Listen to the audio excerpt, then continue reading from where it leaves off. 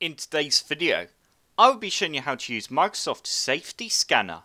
This tool is provided by Microsoft and it can be used to remove malware and viruses from your Windows 10 PC or laptop.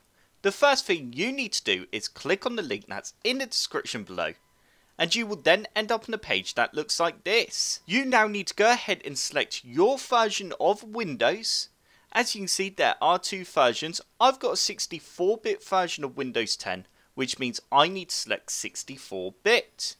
You then need to save the file, and once the file has finished downloading, you can then go ahead and open the file. Once you have opened the file, you then need to go ahead and agree to the terms. If you agree, press I accept and then go next. You now need to go ahead and press next.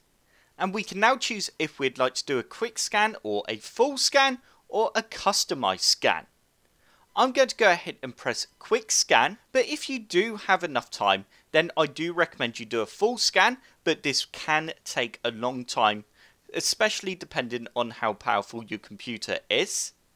You then need to go ahead and press next, and as you can see, it's now scanning my system.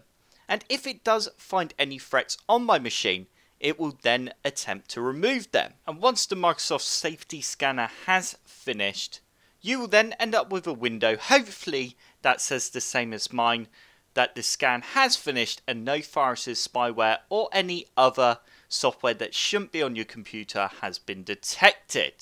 You can then go ahead and press finish. I hope this tutorial has helped. If it has, hit the like button below and subscribe for more computer sluggish tutorials.